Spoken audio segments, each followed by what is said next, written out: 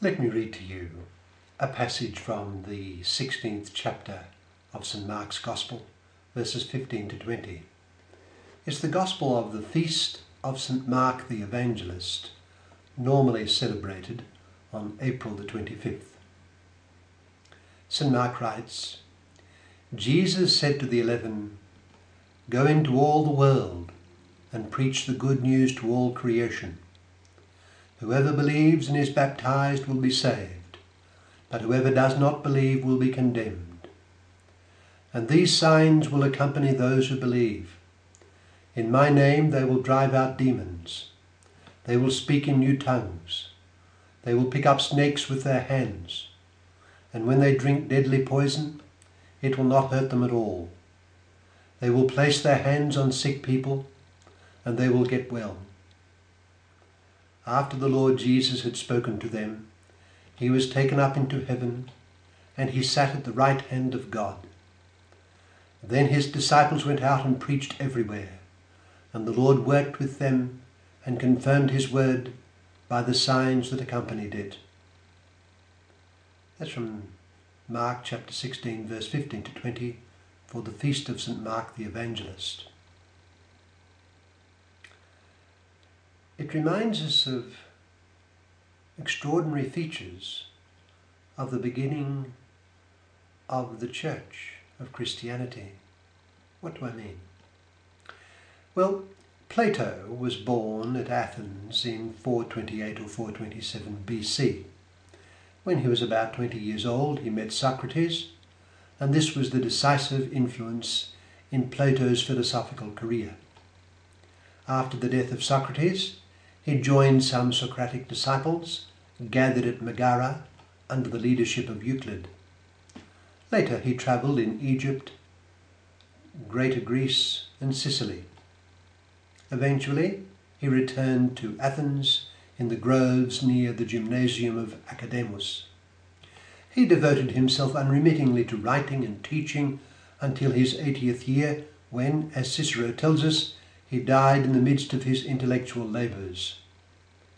Plato's school was organised by Plato himself and handed over at the time of his death to his nephew Speusippus. It was then known as the Academy because it met in the groves of Academus. The Academy continued first at Athens and later at Alexandria until the 1st century of the Christian era. With the advent of Neoplatonism, founded by Ammonius and developed by Plotinus, Platonism definitely entered the cause of paganism against Christianity. Nevertheless, the great majority of the Christian philosophers, down to St. Augustine, were Platonists. I mention Plato and the growth of his philosophical school merely as one of many intellectual movements that could be cited. No one has ever claimed that there was anything especially remarkable about the growth of Platonism. It was an exceptionally valuable philosophy, and its historical influence over time was as could be expected. The same could be said of Aristotle and his school. There have been parallels to a greater or lesser extent in the realm of religion. Buddha sought the path of enlightenment and, as he understood it to be, attained it. He gathered disciples and the movement grew. It is vast and varied, and it continues to attract disciples.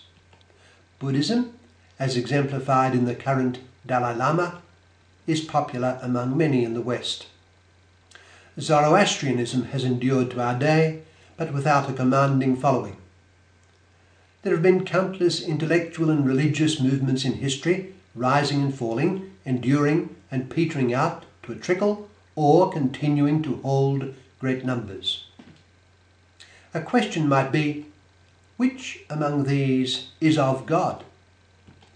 All purport to bring wisdom to mankind and a key to salvation in some sense or other. Is there anything about the beginning and growth of this or that among them which might strongly suggest that God himself began it and gave to it the growth? Is there anything to show that it was more than human in origin? Well, let us ask this. What would have happened to Platonism, or to the school of Aristotle, or to Zoroastrianism, or to Buddhism, or to Islam, had their founders been crucified 2 or 3 years after the commencement of their public careers?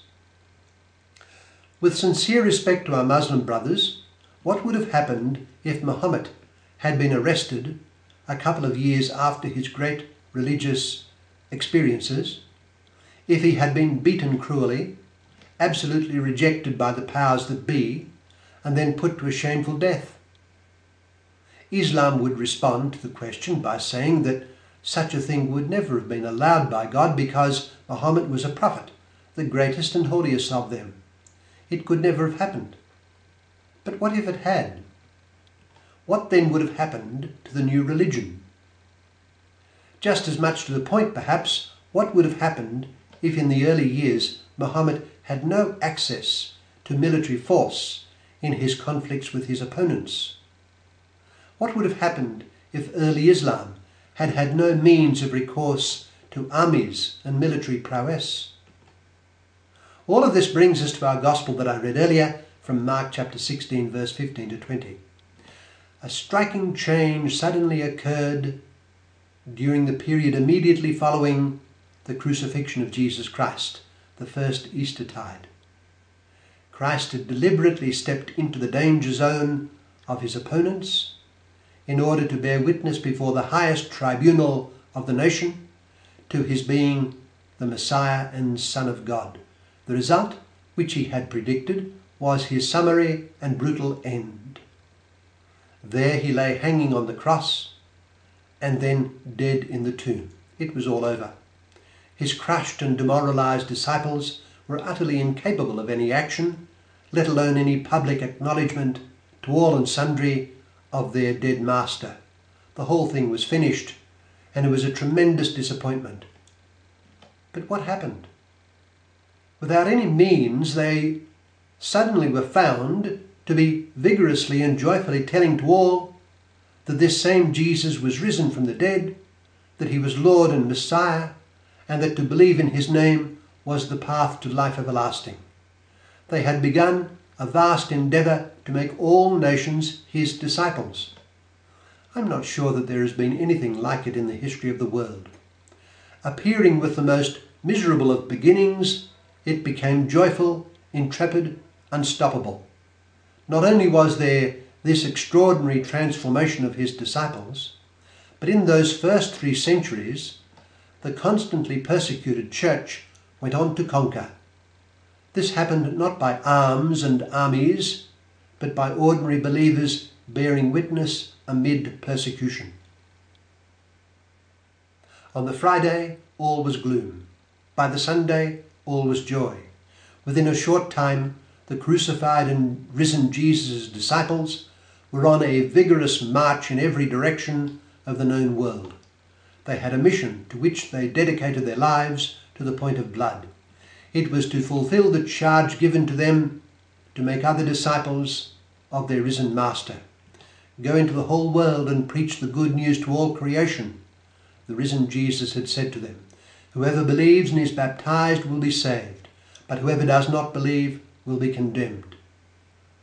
Then after Jesus ascended into heaven, we read, the disciples went out and preached everywhere, and the Lord worked with them and confirmed his word by the signs that accompanied it. Mark chapter 16, verse 15 to 20. Clearly, the work was God's work. Let us be in it then.